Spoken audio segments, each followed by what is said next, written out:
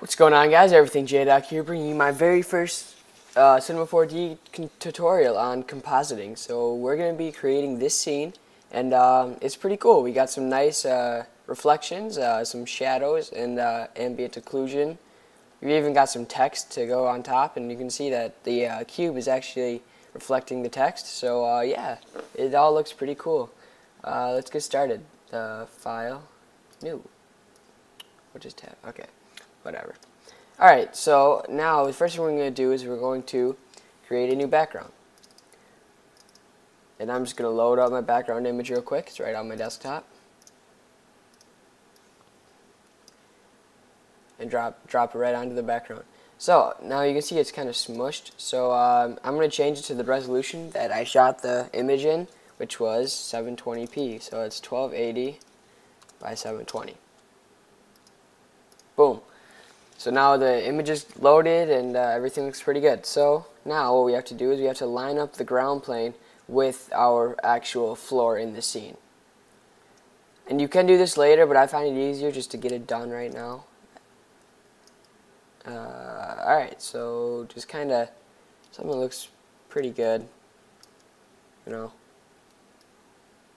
zoom out a little, zoom in, something that looks right.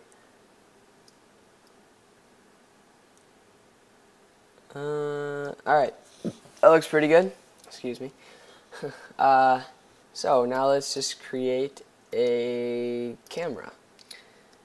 And the reason we're creating a camera is because we want this camera to stay in place so that we can go out of the camera view and adjust things, and then we can just click this little box. It goes right back into our proper perspective, but I'm just noticing now it's a little bit off, so I'm just gonna adjust this a little bit.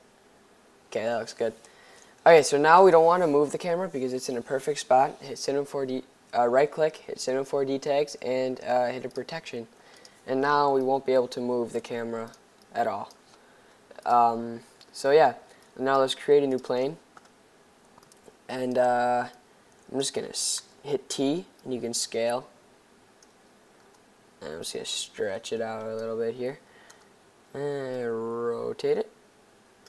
And now you can see I'm not really worrying anything about, I'm not worrying about the floor over here or these trees, or I mean, just because I don't have any objects over there, so just not gonna worry about it.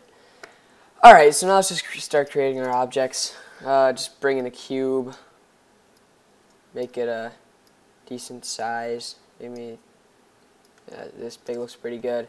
Create hypernerbs, adjustment, I don't know exactly what it's called. Okay, and then just increase the segments. Get something to look pretty good. I think I had it at 5 in that one scene. Yeah, that looks good. Alright, so now just drag this up onto the floor. I'm actually going to shrink it down a little.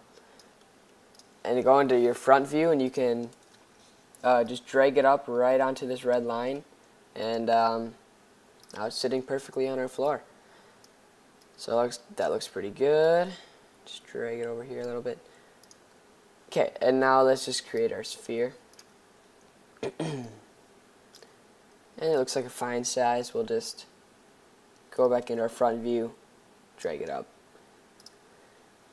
And now, of course, we had some text in there. And I'll just write tutorial.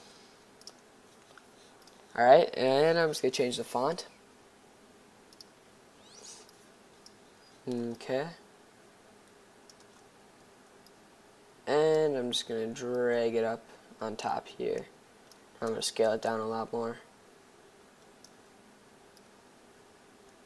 Okay. Now I'm just going to go back into our front. Make sure it's sitting perfectly on top of our cube. It's not really a cube, it's more of a rounded rectangle, but I'll just call it a cube. Okay, so now if we give this a render, nothing looks very good.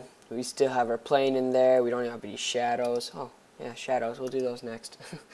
Alright, so just create a new light. Now, I'm not a master at creating shadows. I'm not very good at it. Or not creating shadows. I'm not a master at lighting. There's much more advanced ways to do it that honestly don't really know how, and I'd really like to learn. But in this case, it seems to work fine to do what I'm going to do here, and that is just position your light where the light is coming from in your actual background or scene, and then just duplicate the light and drag it over here, and then bring the second light that you don't want casting the shadows, just bring the intensity down to maybe half. Oh, voice crack. Alright, and now we're going to add a shadow. And what I would do normally is make sure that the shadow is the same color and density as the shadows in the scene, but that can start to take a long time, so I'm not going to bother doing that, but feel free if you want to. Now I'm just going to move this light. I can tell it's a little bit off. The shadows are a little off, so let's drag it right over here, and that looks better. Okay, so yeah, I want to just move these things. Move this to go right here. That looks good. Okay, so now we still have a ground plane there, and that's not good because we only want that to receive the shadows. So what you're going to do is you're going to want to take your background material and drop it right onto the ground plane. And now you can see it looks all messed up. Nothing really looks right about it. But change projection from UVW mapping to frontal. Now if we render this, it looks okay, but the edges are dark and the whole thing is dark. So to fix that, just hit Sim4D tags, create a compositing tag, and just check compositing background. There we go. So now we have our shadows, we have our sphere, and everything's positioned correctly, and our ground plane is gone. So it looks like it's getting there. It's getting there. Okay.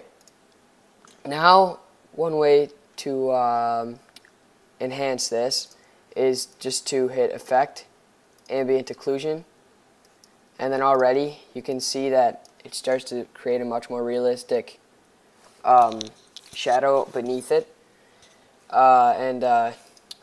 Then I always take it one step further and hit Global Illumination.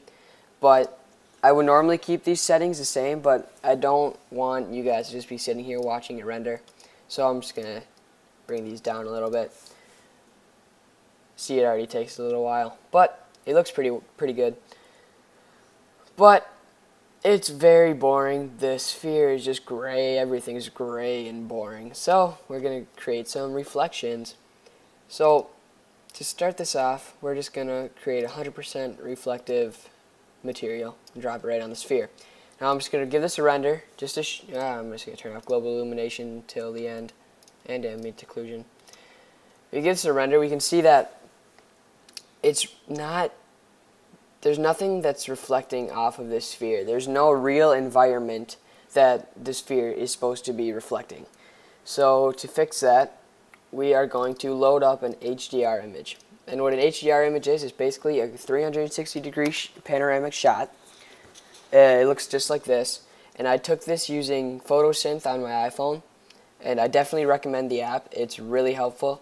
It takes like 2 minutes to take the shot. You just basically take pictures from all sorts of different angles, and then it stitches them all together to create one big shot. So you can see it doesn't. Yeah, you can see it doesn't do a perfect job because there's my shadow sitting right there. But you know, no one will notice that. Okay, and don't load it up on reflection. I tend to do that a lot. Load it up on color, and delete specular or uncheck it. And now what we're going to do is create a new sky. Okay, so now you can see that if we give this a render, it is reflecting correctly, but the sky is not positioned. Like, we don't really need to see it. We only want it for the reflections. So to do that, just give it a compositing tag and turn off Seen by Camera and Seen by GI. And there we go. Now we got our reflections, and they're looking pretty good. So yeah, might as well take this one step further and give this cube and the text a little life. That looks good. Reflection, and crank it down a bit. About there. Drop that on there. And now, you can see, it's looking pretty good. And I hate the text. I hate the default color. So, just drag that right onto the text. And now, I'm just going to turn on ambient occlusion and global illumination because we're pretty much finished. And it's going to render it out. And you can see it looks pretty realistic. You can tell that the sphere is reflecting the environment as well as the 3D objects in the scene. And the cube is reflecting off pretty well. And I think everything looks pretty nice. We got nice ambient occlusion. And so, yeah, I think that's about it for this tutorial. Hit me up if you have any questions. Give this video a like and subscribe as always. I'm hoping to make some more tutorials once I find out what to make them on. But I would definitely take recommendations from you guys. Yeah, take it easy. See ya.